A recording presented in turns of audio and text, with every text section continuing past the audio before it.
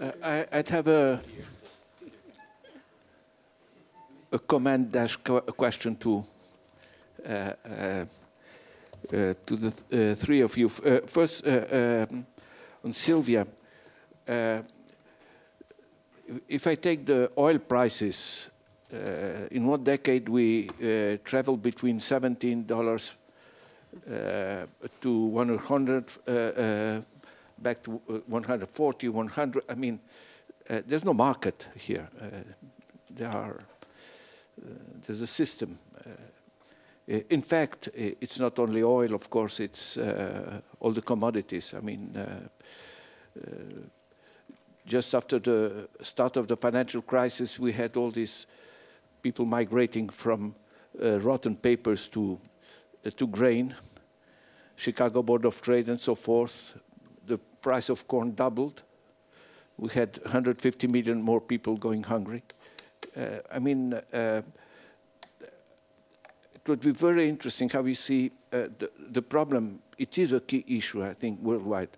Imagine so many African countries where I've worked where getting access to oil is vital, and you don't know how much you'll pay next year or the next. You don't have any plan. I mean, are there, in this governance issue, any initiatives in price stabilization and things of the kind? I mean, you have all these derivatives problems. I mean, the derivatives now at outstanding derivatives are roughly $600 trillion for a world GDP of 70 trillion. There's no. I think it's a key issue. I'd like you some comments. I'd like to comment on Mark's discussion on this. I thought it very interesting. I mean, you have to put the stakeholders together. I remember the pro-alcohol issue in Brazil. It is interesting because it was a change of technology that over a couple of years completely changed the whole energetic basis of the car system in Brazil. And the idea was that you linked the key stakeholders that together made enough power to shift the thing, particularly the big landowners who produced sugarcane, and so forth. So how do you see this? Because this is, in terms of governance of change, or governing change, I mean, this is a key issue. Yes. I would like to comment to Jörg. I don't know if it was conscious, but you wrote in your second play that management of mountain areas is full of ups and downs. I would have thought so. But let me, on the serious area, let me comment that we're working on a huge national program in Brazil for local empowerment of the development policies. We need people to participate. So instead of going to the formal legal divisions, we went to what people felt as an identity. They belong to a valley, they belong to a river, they think of the kind. And I think the parallel is very interesting because we found it extremely productive. This is working now in roughly 1,200 municipalities in Brazil. I think it's a little of the same approach. Which, actually, it's not only territory-based approach, it's a people-based, community-based approach. Thank you.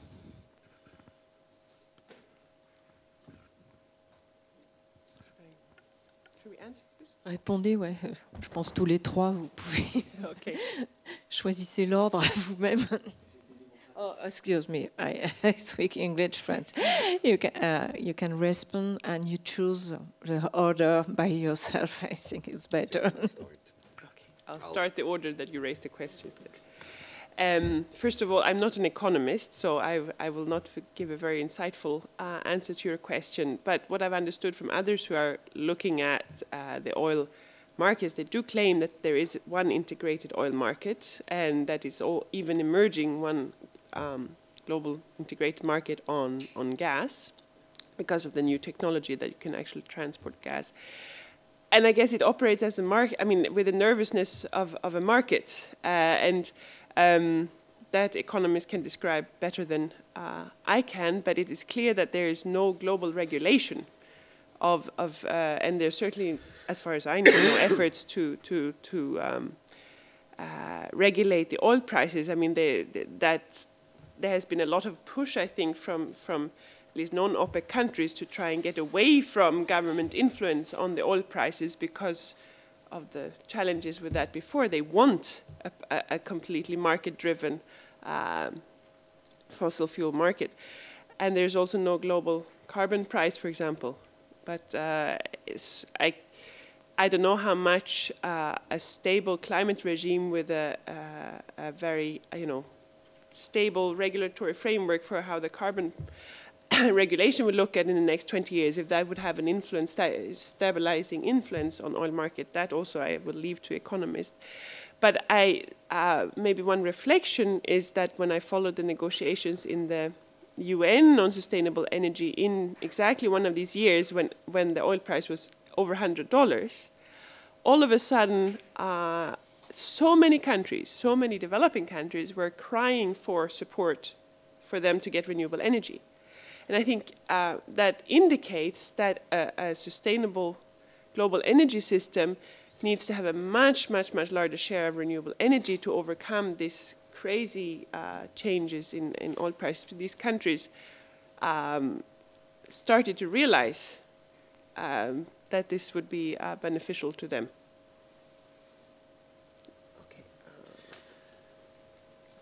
Okay, thank you for your question. Indeed, transition to ethanol is a very interesting one in Brazil. I have not studied it greatly, so I don't know the details. I can imagine that it went relatively smooth because it was a new opportunity for many stakeholders in Brazil, the landowners with the new market, and I can imagine that the losers may have been foreign companies or not.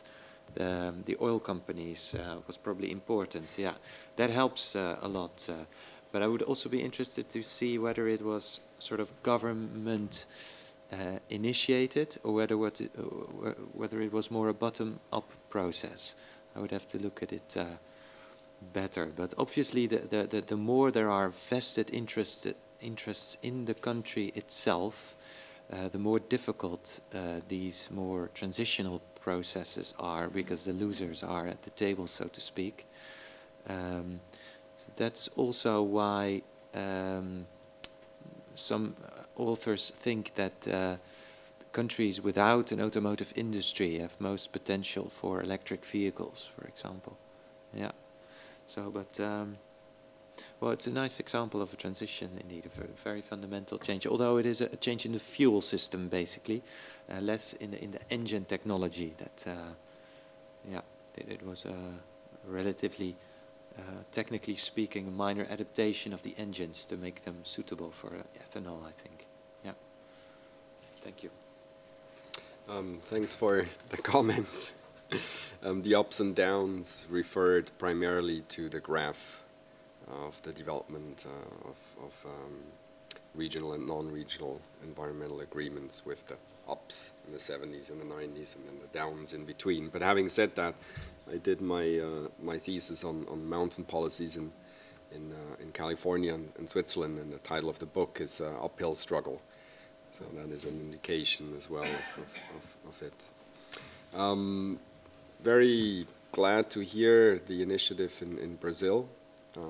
I certainly think it makes it easier to not only to mobilize people, but also to have meaningful participation when it can be organized around an identity. But of course, as we know, it's often the organization of the state that makes it difficult.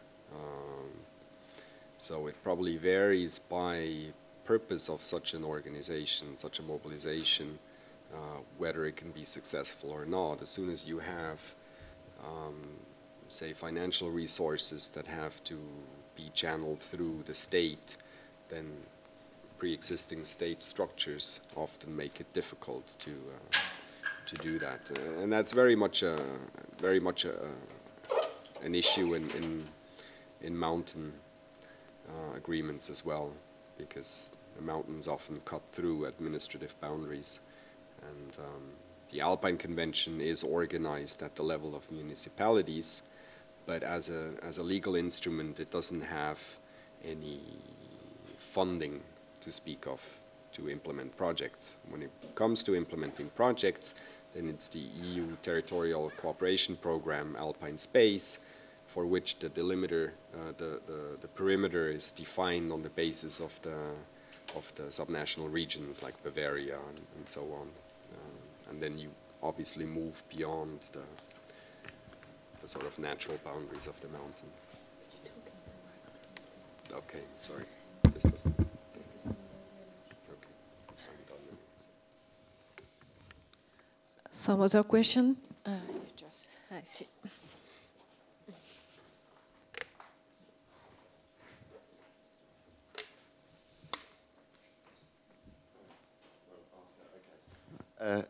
We're coming to the end of the 2 days, and we've been very much on the global position. I'd like to ask Sylvia on the regional experience in Europe. I see you take a grimace, I don't know what you say. Yes, I mean, here you have therefore national interest, because you've pointed that out.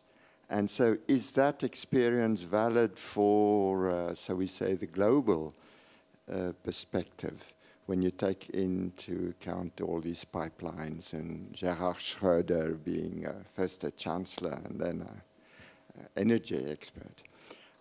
My question, yes, I'm not going to ask anything to Mark, because I feel his paper is absolutely a wonderful complement to the first paper of Carlo Rubbia. Okay. You know, so, yeah. Voilà.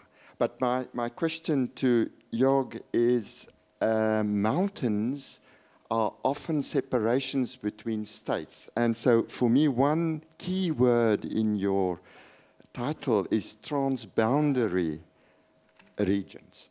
And you didn't really explain political problems. Very nice for Europeans to work together and North Americans. Okay, you have Latin America, but the big, wonderful mountain area in the world is the Himalayas. So, you know, what do you do with political problems? Thank you.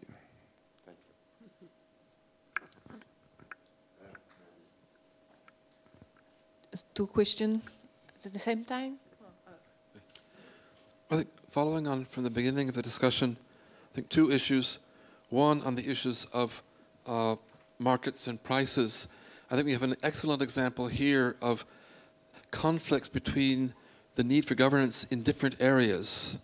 Because while, for sustainability or long-term investment, you want some kind of price stabilization, some kind of prices you can invest, expecting to getting certain returns on.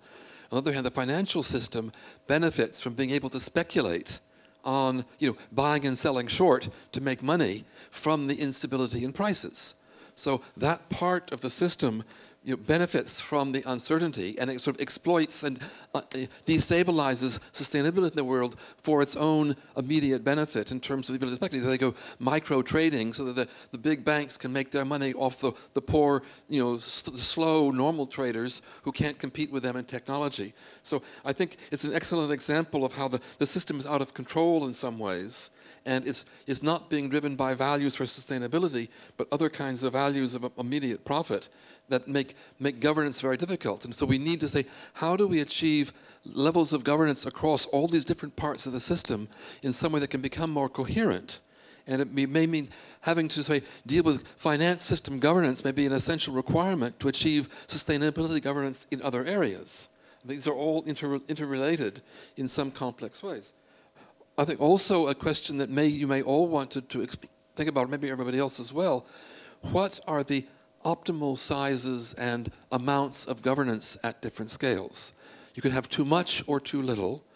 It may be there's an advantage, rather than having very strong elements of governance doing many things, that you want to have several light layers controlling different parts of a process at different geographic scales, but working with some kind of constructive complementarity, where certain things, you look at water governance by watersheds, whereas mountain governance is looking at a different scale, and then governance of transport and people at a different scale. You wouldn't want to do it all with the same structure in the same place, but you need some kind of coherence among different levels of governance. And part of that achieving sustainability may be saying, where's the optimum between too much and too little governance? And how do we research and explore some of those issues so that we can help provide guidance for the future with respect to what systems are going to work best as we are dealing with very complex systems with no single solutions, but some combination of solutions. Thank you.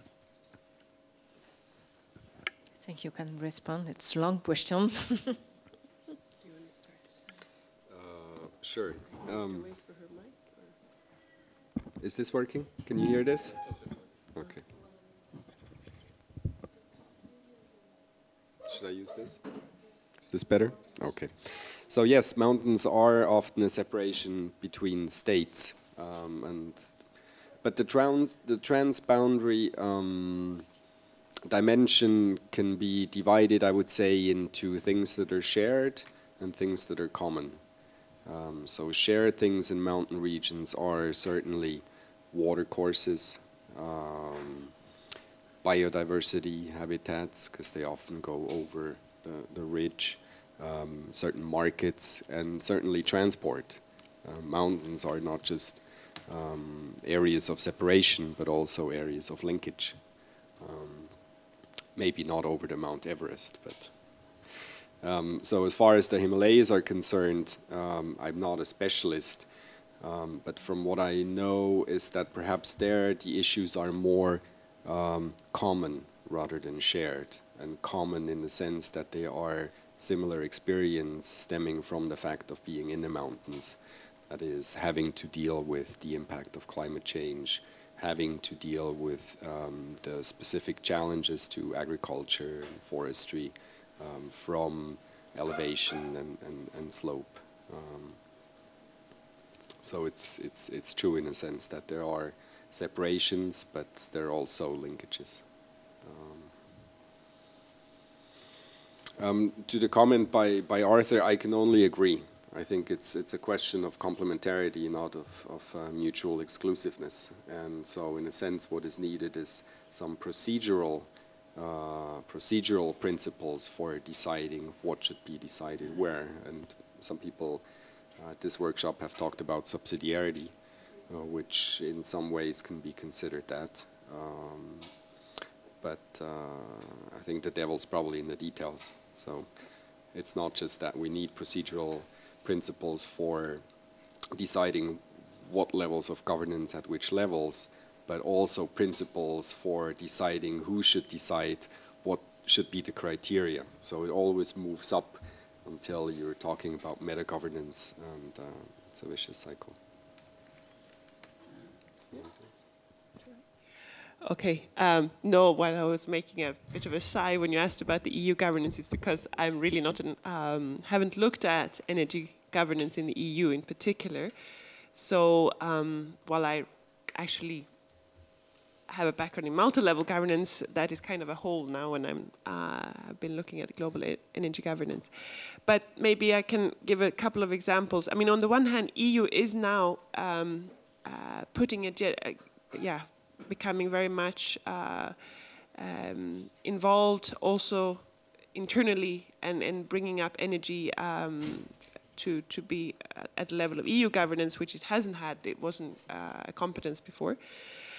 And how much that links to the process that the EU is very, very strongly promoting stronger governance in the UN on energy, on sustainable energy. It was really maybe the key driver for trying to get the UN system to have this issue on the agenda. It was the key driver for getting this goal for global energy, increasing the proportion of of renewable energy in the global energy mix in the Johannesburg summit. It was EU who got it there, you know, by tough negotiation tactics and I don't know what threats or whatever they managed to. So if that links to their experiences at the regional level in governance, or whether it links to their perspective on climate change issues, I cannot give detailed empirical answers to that.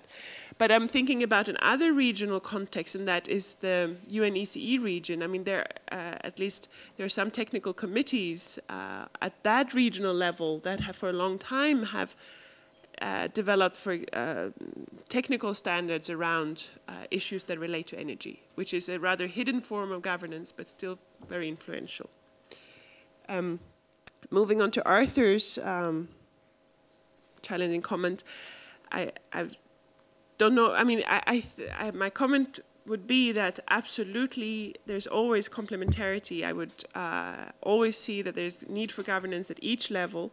And the question is indeed, how do you identify how much at what level? And that's why I, to kind of make that a bit more systematic and following some kind of principle, that's why I was looking at the EU experience in that with subsidiarity and translating that to the global level. One aspect of that is then, of course, that it may very much vary over time how much governance is needed on a particular level. Because the subsidiarity principle there, for example, said, well, you need governance at a higher level if there is lack of political will at the lower level, or if there's lack of capacity. And of course, we can imagine maybe in 20 years there's enormous political will for renewable energy at the national level. Who knows? Or the capacity has been built. I mean, so this is certainly something that will be very dynamic over time and very issue specific. Yeah, regarding the layers, I would, in my understanding, both energy and transport are examples that indeed will only be successful, I think, when having governance, different governance layers, because at the local level, it's really clear that it is a large component of the way people use energy and the way people use their cars. And despite how good it is that on the global level these energy discussions take place, in Maastricht we see people only getting engaged in this, both in their thinking and in their doing, as soon as they're sort of part of a group or a discussion, starting to think about either energy efficiency measures or solar panels on their roofs. And I think these things can or should go very much hand in hand with the national government discussing with the big electricity companies, and on a global level thinking about relations between countries and continents. Regarding car use, I think it's the same thing. It has to do with why you use your car, whether you use it in an urban area or not. It has to do with parking policies of cities. But emission requirements are a European discussion. On a national level, there's the discussion of subsidies or not. So these, indeed, I think, should very much go hand in hand with each other. And then these days with the communication possibilities, that also shouldn't be a problem, I think. I totally agree that I think my paper complements with Carlos Rubia's story. I felt very much a technical fix in his conclusion. The point is, certainly we need these great minds and engineers and technicians thinking about technical solutions, but typically most of sustainability issues are social issues. So there's a strong component in the difference of interest, different in perspectives of actors. So these things should somewhere go hand in hand and come together, and I think some way of platform or whatever, how you call it, needs to be become a vehicle of getting both the difference in the perspectives explicit, because in Maastricht we've seen that they've been talking about energy decrease for about 6 years, and there were a lot of technical plans, probably by great minds, made about the technical possibilities, but nothing really changed, nothing really happened. And typically that is the case when everybody has its own stake and interest, and people don't talk about that with each other. So I think that a more reflection on each other's positions and interest is necessary in order to move forward. Without, I think if I gave the impression that the dialogue was a way of getting an agreement about what sustainability is, that was not the case. I think it can be that there are different definitions of sustainability that are all legitimate, but at least by making that explicit in a dialogue with each other, there can still be progress on steps towards a more sustainable either transport or energy system. So that is, that was basically my point.